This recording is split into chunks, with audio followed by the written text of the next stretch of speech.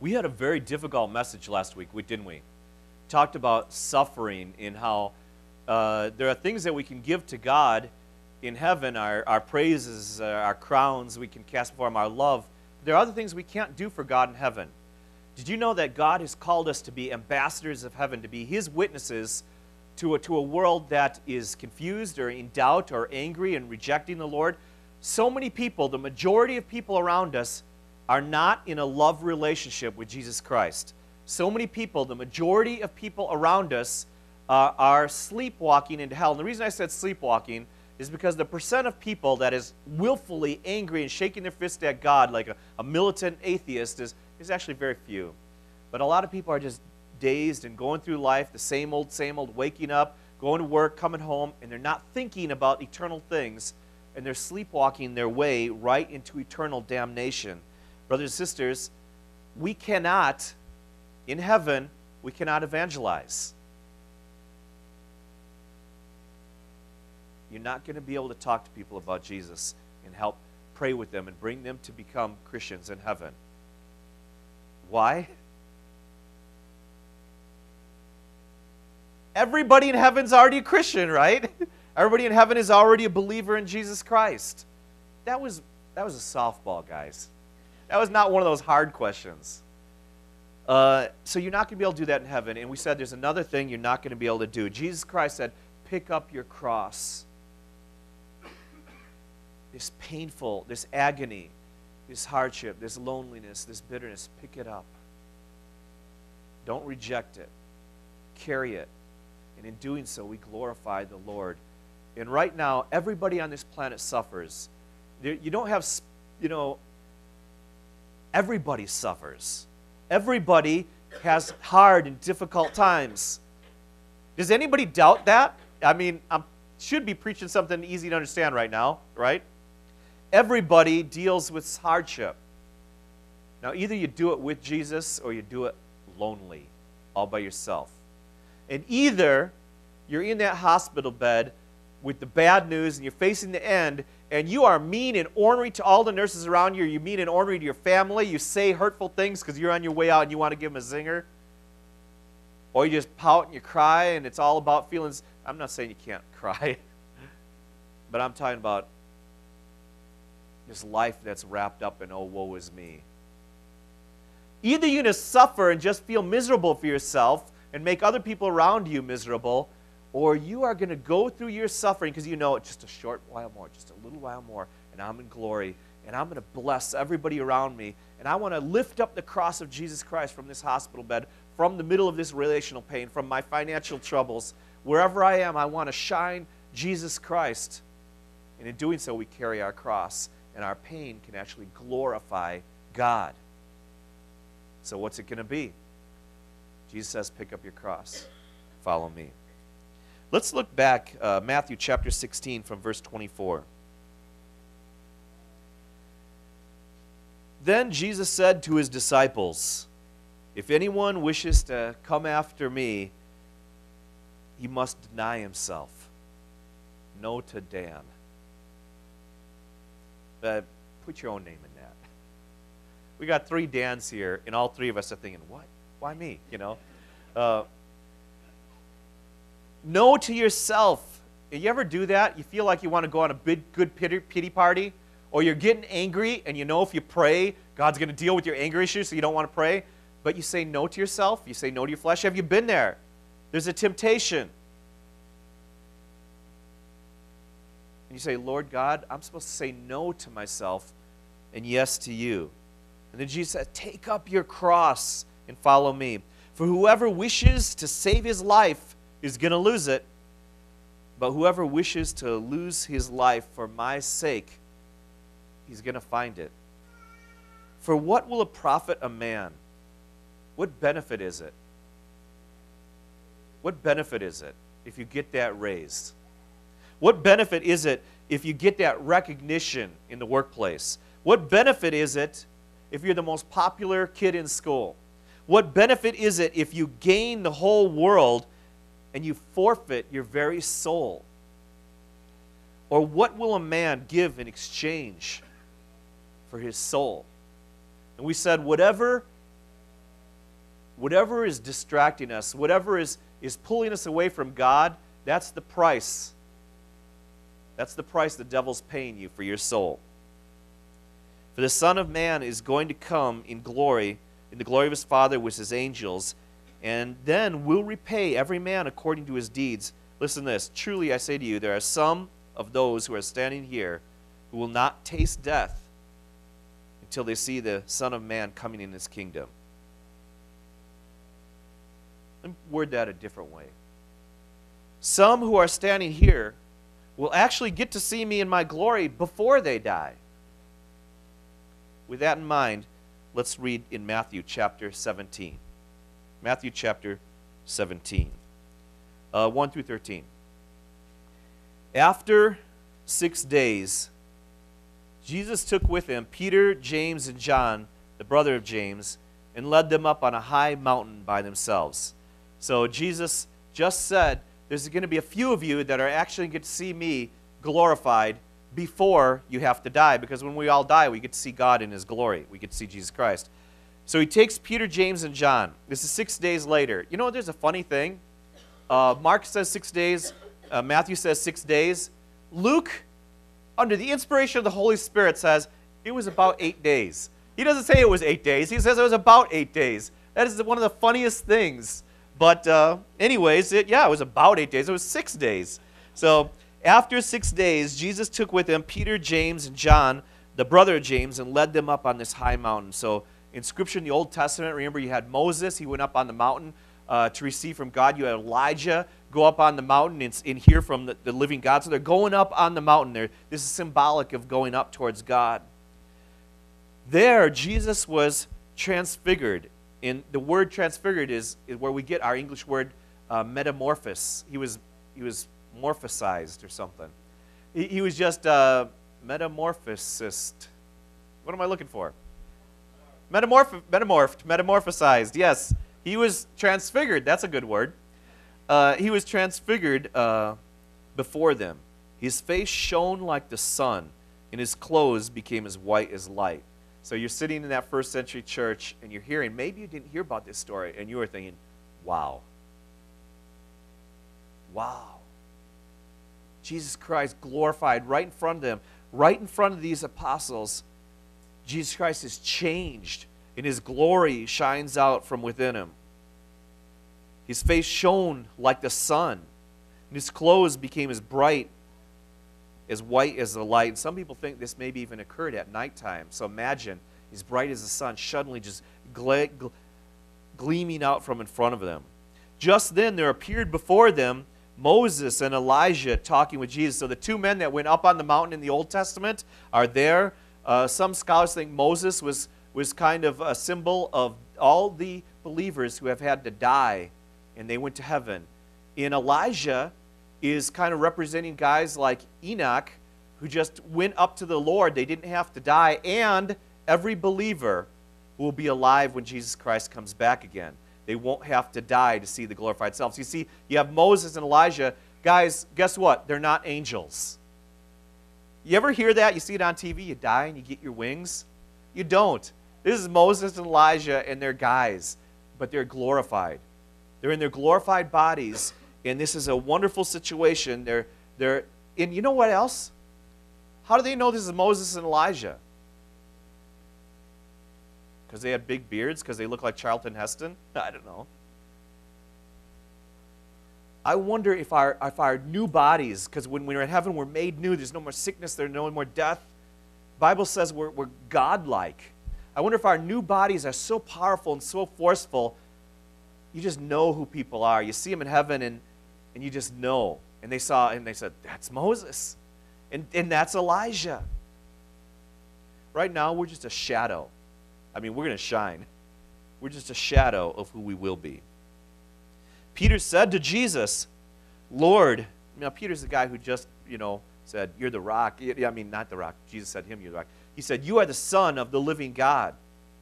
And now he says, Lord, it's so good for us to be here.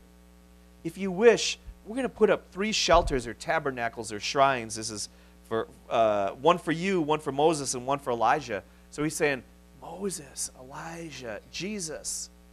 so they can celebrate the Festival of Tabernacles, right? Well, that's not right. You don't put Jesus on the same level as Moses and Elijah. And so while he was speaking, a bright cloud covered them, enveloped them, the glory of the Lord, and a voice from the cloud said, "This is my Son, whom I love. With him I am well pleased." Listen to him. And Peter got a divine, hey, listen to him.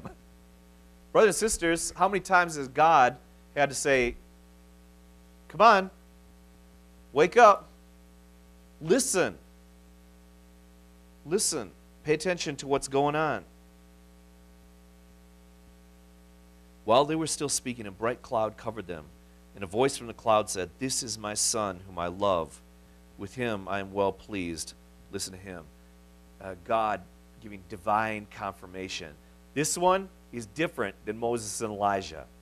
This one is my Son, and I'm so pleased with everything he's doing. You guys got to listen to him. When the disciples heard this, they fell face down on the ground, terrified. Probably two things are going on there. One, in the Old Testament, when you were worshiping, when you were in reverence and awe, you fell on your face. You just like totally prostrated yourself. This is God. But the second thing is they were just scared. They were scared out of their wits. They're just collapsing. Whoa, what just happened there? They fall face down on the ground. They realize we were wrong to equate Jesus with a mere prophet. So they fall face down on the ground after God said, "This is my Son in whom I am well pleased. Listen to him." But Jesus came and touched them. "Get up," he said. "Don't be afraid." When they looked up, they saw no one except Jesus, so Moses and Elijah are gone. As they were coming down the mountain, Jesus instructed them, "Don't tell anyone what you have seen until the Son of Man has been raised from the dead." So Jesus Christ was on a plan. He was on a schedule. He was going to be crucified when he wanted to, in order to maximize the most people in Jerusalem at that time, right when his ministry had been completed. And so he's telling them, this is not the time. This is not the time for that. So the disciples asked him, "Why then did the teachers of the law say that Elijah must come first?" So in the Old Testament, there was this prophecy that Elijah is going to come back before the great, terrible day of the Lord. And Elijah was going to turn the hearts of the children to their dads. And he was going to turn the hearts of the dads to the children. And he was going to bring God's people together. Jesus replied, "To be sure, Elijah does come first and will restore all things. But I tell you, Elijah has already come, and they didn't recognize him. But they have done to him everything they wished. In the same way, the Son of Man," he's referring to what this phrase comes from the book of Daniel, so this is also an Old Testament allusion. The Son of Man was this divine figure that spoke with the prophet Daniel. The Son of Man is going to suffer at their hands. So again, he's talking suffering. So he went up on the mountain. He's glorified. He's coming down from the mountain. He's talking about his crucifixion. He's talking about the suffering that awaits him. Then his disciples understood that he was talking to them about John the Baptist. John the Baptist was a type of Elijah. He came to represent, he filled the role of Elijah to call the people back to Jesus Christ. Okay. Anyone want to take a guess? I'm sure you could get it. You know, the Old Testament is full of all that judgment and condemnation and wrath of God stuff, so you'll probably get this as easy. Which person in the Bible teaches about hell more than any other person? You got it. Jesus. Jesus. Jesus. Now, Jesus loves us. Have you ever heard somebody say that if you love me, you wouldn't talk to me about hell? I've heard that many times, haven't you? People say, well, if you loved the culture, you would never talk to them about hell.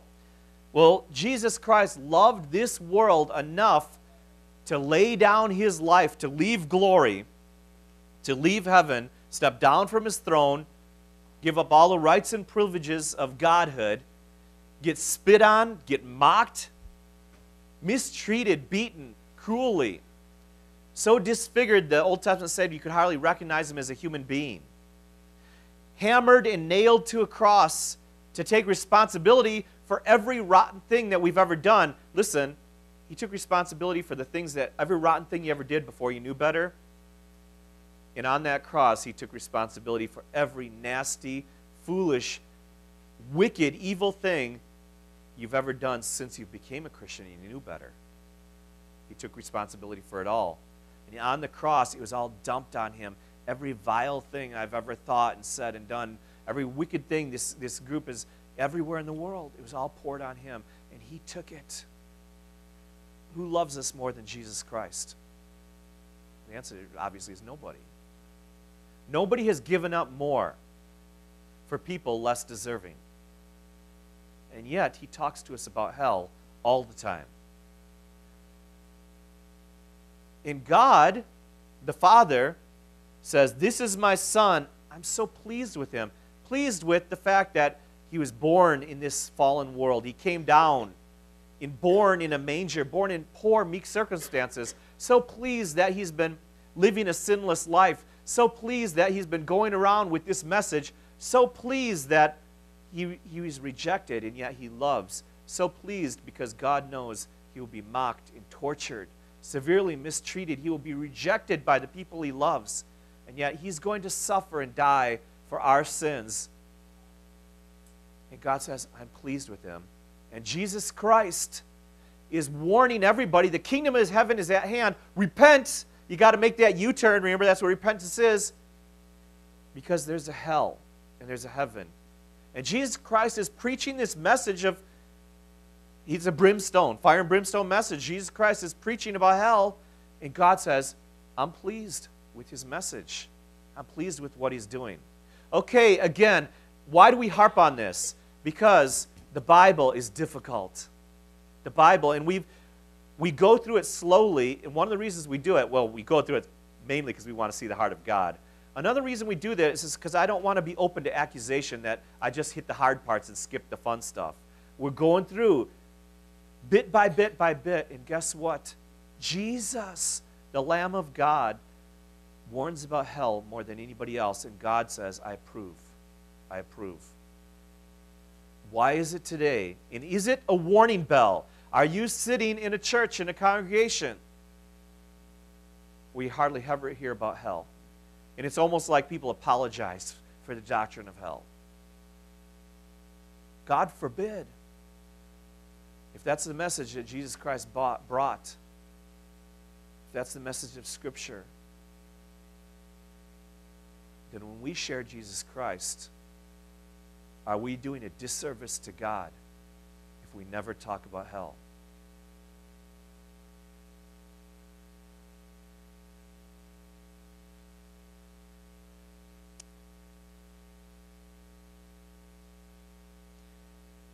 Jesus declared divine by God up on that mountain. Everything Jesus is about, coming to earth, suffering, being mocked, heading to the cross, the resurrection, getting a big thumbs up from God. The difficult messages we see Christ giving again and again. Not the things that the human race wants to hear, right? The things that God wants us to hear. How many of the Old Testament prophets were really, really popular and well-liked? Jesus said, which of the prophets were well received? Our goal is not to be popular. Our goal is to hold out eternal life, the cross of Jesus Christ. Because we want to love people enough to tell them difficult truth. If I just comfort people on their way to hell,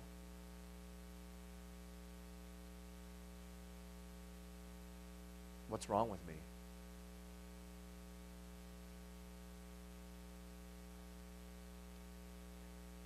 We get tired of it. It's not PC. And the Father says, listen to him.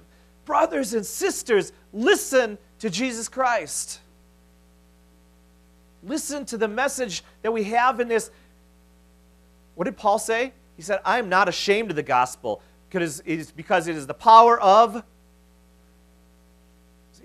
God unto salvation for all who believe, the Jew and the Gentile. Heaven's a real place. The doors are wide open. The gospel has the power of salvation. And everybody can have eternal life if they would come to God in faith. What is it that Christ says right after this? It really, really blessed me.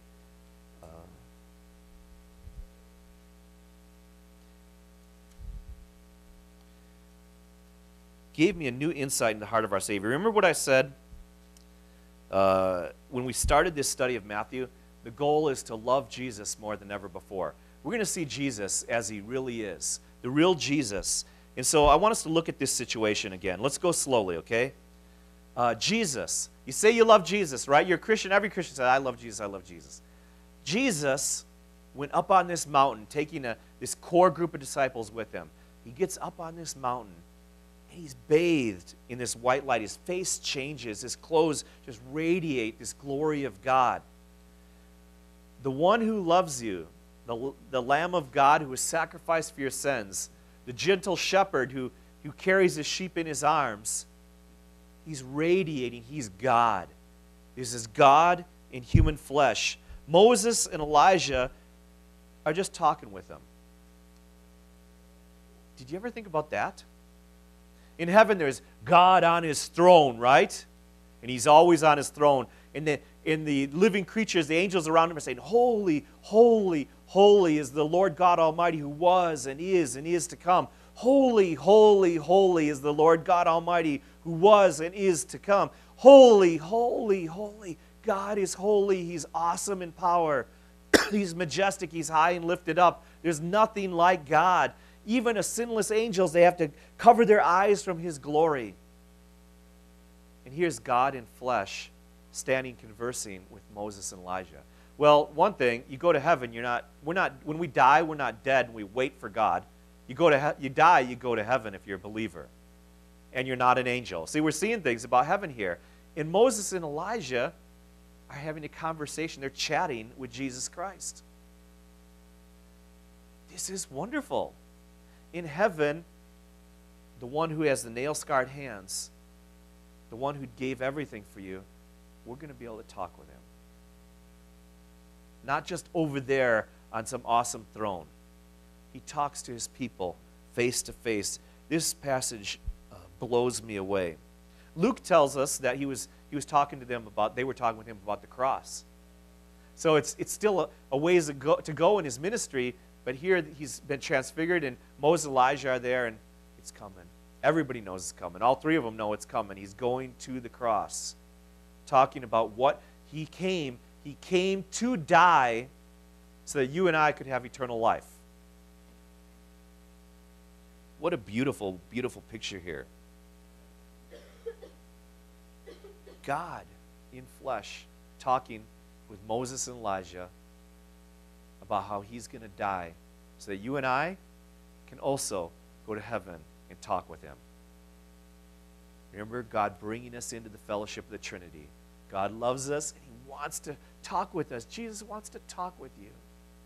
Well, maybe Jesus didn't know about Moses' sins. Maybe he didn't know about how Elijah just wanted to pray and die. He said, I give up. No. This is Jesus took care of all the sins on the cross. Jesus loves you.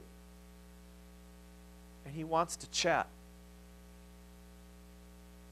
You know when it says in Revelation, Jesus is knocking on the door. He says, let me in.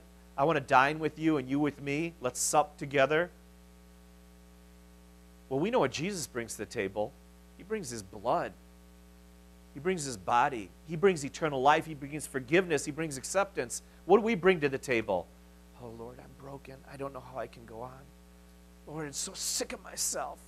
Lord, how come I mess up? How come I mess up every relationship I'm in? God, I'm so hard on people. Lord God, I'm so afraid. I'm afraid to die. I know it's heavens. I know it, but I'm afraid of the pain. We bring this to the table, and he brings, come here. It's going to be okay to the table. God knows. God knows. Then Peter, again, the same guy that just a few days earlier, about 8 days, a few days earlier, had correctly identified Jesus, the Son of God.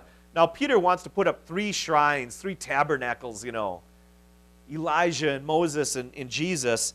And God steps in to defend his son. He said, this is my son, this one. I'm so pleased with him. Don't you love God the Father saying he's so pleased with God the Son? This is the heart of our Heavenly Father. God the Father saying he's so pleased with God the Son. And then he says, and he didn't say to just Peter, James, and John, he's saying to every one of us in this room, listen to Jesus. Listen to him. Listen to what he has to say.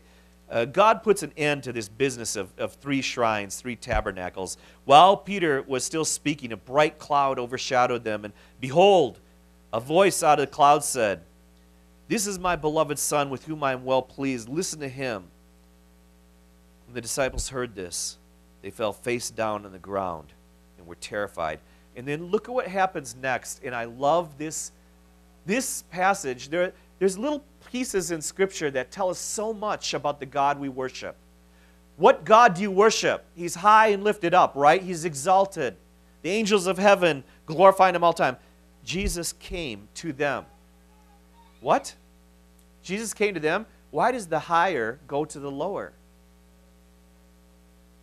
Jesus came to them. He walked over to them. I don't have to walk over there. They should walk to me. Jesus came to them and he touched them. Come on, guys. Each one of them on their shoulder. Come on. Get up. Don't be afraid.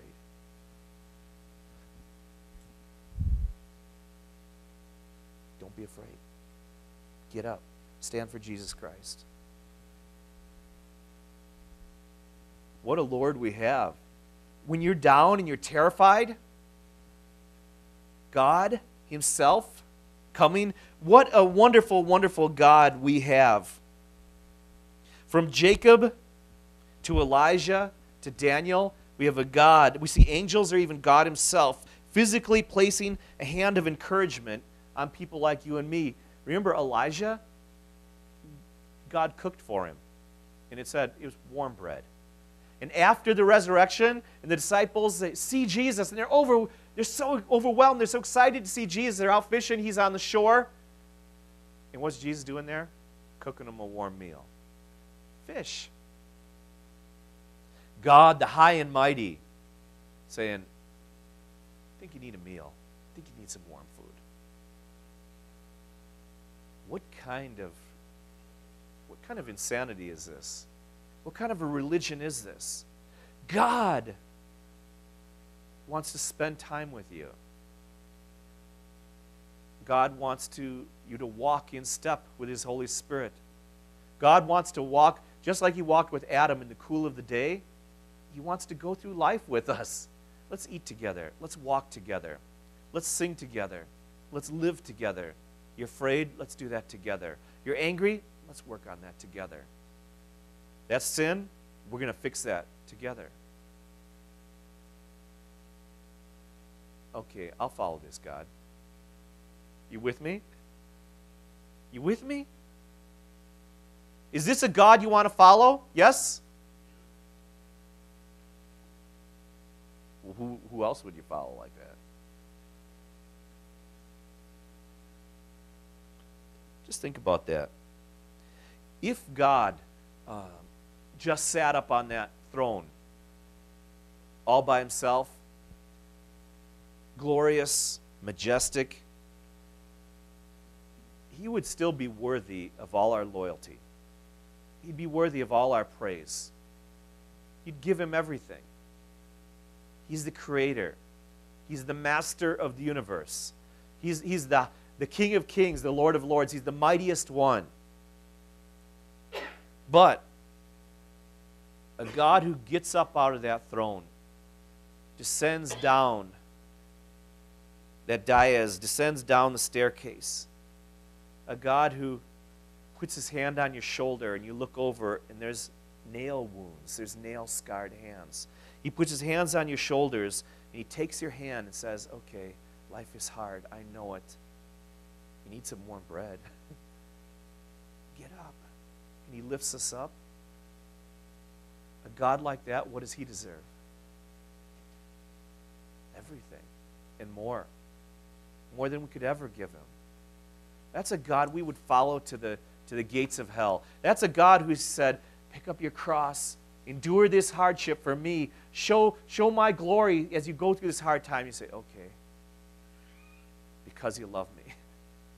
Okay, because you're so good. When we're face down on the ground and life is terrified, we're terrified out of our minds. And guess what? Sometimes we're terrified out of our minds. The storms of life, the rumble, the shake, everything falling apart all around us like an earthquake. Finances ruined, health ruined, and it looks like this time we're not going to bounce back. And God puts his hand on you and says, get up, don't be afraid. Because why? Because why? Because he's with us. He's Emmanuel, God with us. So, brothers and sisters, what scares you? Something scares everybody. Relationships, money issues, health of the people you love. Scared me seeing Dad on the ground. Terrified me. All of the above. Get up. Don't be afraid. And look what it says in Matthew 17:8. Matthew 17:8. Lifting up their eyes, they saw no one except Jesus himself alone.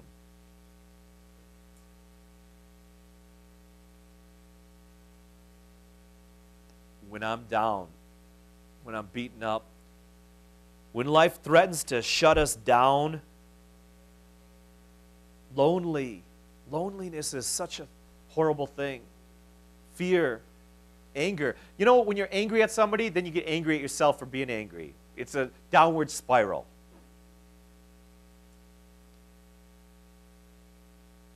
We feel like we're shutting down mentally. We feel like we're shutting down emotionally.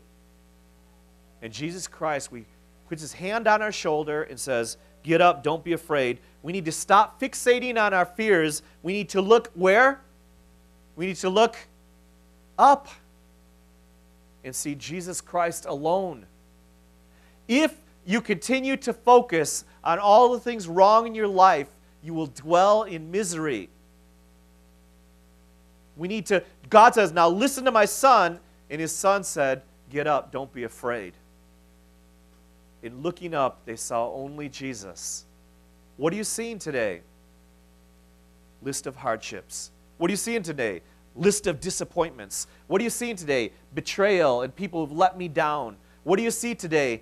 People disrespect me. Nobody loves me enough. Nobody cares. What are you seeing today, brothers and sisters? Don't be afraid. Stop fixating on that. Look up. Look away from the disaster around us. Look up and see Jesus Christ alone. Because only Jesus is the Savior. He's the Savior because he saves us from all of this. We have a God who sees us in our filth, in our wretchedness. He sees a world that's full of divorce and full of torture and pain and hardship and war and chaos, in people living just for themselves and people taking advantage of other people for the almighty dollar. And God looks at all that. He says, I'm going to get my hands dirty. I'm going to get off of this throne. He steps down. He goes into the nastiness of real life. He says, I'm going to take responsibility for all your sins. He pays for our sins with his own perfect life. Then he reaches out to us with the wounds still in his hands to show us how much he loves us, how much he cares, and says, okay, time to get up. There's nothing for you down in that mire. There's nothing working for you down in that mud. Get up. God says, listen to him. He says, get up, don't be afraid. And looking up, we see only Jesus Christ. Are you physically sick this morning? You know what's worse? Being sick at heart. Are you sick at heart? Struggling with that? Are you scared? Fearful of an unknown future? Or how about being feared of a known future? You've got something horrible to tackle. You don't want to go through it, but you have to. Do you feel terribly alone? Or just fed up with life, fed up with people? Maybe fed up with yourself as well? Let Jesus touch you. You may be ashamed. How could a perfect holy God touch me? How could a perfect holy God care for me? You know, let him deal with that, and he already did on the cross. All those terrible things that we're ashamed of, those wicked, ungodly things that you've said and done, and the thoughts that you've allowed to roam and hold sway in your head, the way we fall so far short of God's glory, don't let those things hold you back. Do not let them hold you back. It's the devil who is the accuser of the brethren. The devil will say you're not good enough to be in church. The devil will say you're not good enough yet to be a Christian. You need to get better. The devil will say you don't belong. Don't buy what the devil's selling. Jesus died for you so that you could live with him. God wants to be with you. So anything telling you that you shouldn't be with him, that's a lie. And Jesus Christ, brothers and sisters, God is omnipresent. He's everywhere. Jesus Christ is right here, right now, today. Boy, I hope he's pleased with what we're doing this morning, don't you? Jesus Christ is right here. He's sitting right next to you. The Holy Spirit is all around us. If you're a believer in Jesus Christ and you've gotten to a dark place in your heart, you've kind of drifted away, you've allowed anxiety to be your king or bitterness to rule your heart, stop looking down. Look up. Don't be afraid. See Jesus Christ. Jesus wants to hug you. He wants to embrace you. He wants you to know that he loves you. And brothers and sisters, my friends, if you've never put your faith in Jesus Christ, today is the day. God wants to forgive you. Are you going to tell him no? He wants to be Lord of your life, and he died for you, and he'll lead you. Are you going to say you don't want that? He wants to accept you just as you are. He wants to lift you up out of the mud. Say yes. Say yes. Say yes to Jesus. Don't push him away. Jesus didn't come for self-righteous people who think they're perfect. He came for people like me and you. Broken people, messed up people. Open your heart. Open your heart. He loves you. Open your heart. He cares for you. Open your heart. Heaven's doors are wide open. There's nothing that can hold you back except the attitude of your own heart if you want to push him back. You can trust Jesus, and you know that because he died for you. And then he rose again in glory. Right now, we're going to pray. If you've been living apart from Jesus Christ, you're a believer, but you haven't been given him the priority you should. Do it now. And if you've been trying to keep him at arm's length, ask yourself, what am I doing that for? And we'll pray about that. And today is the day of salvation. And I want to invite everybody who's watching on television, you can pray right now where you're at. Just stop what you're doing. If you're watching on the internet, just pray with me right now. And we will be together in paradise. And you will be one family with the people of God. Let's pray. Let's pray. Lord God, here we are. Father, we confess our sins. Lord, we know, we see our brokenness. We see this as a messed up and broken world. We're not going to make excuses for it. And we're not going to fight with you anymore because you're good and you love us and there's no reason to. So, Father, we acknowledge your ways are better than our ways. Please forgive us. Please come into our lives. We want you to guide us and lead us. You're such a good King. We want to live our lives for you. We want to follow you wherever we go. We want to do whatever you ask for us, Lord. Father, please send your Holy Spirit into our lives. We want to live new lives of faith in you. Teach us what it means to be your children. And help us, Lord God, to love you. And help us to love other people enough to tell them about the cross where Jesus died for their sins, enough to tell them that God loves them and will forgive them. Father, help us live lives that are pleasing to you. Thank you for hearing our prayer. We pray this in the name of your Son, Jesus Christ. Amen.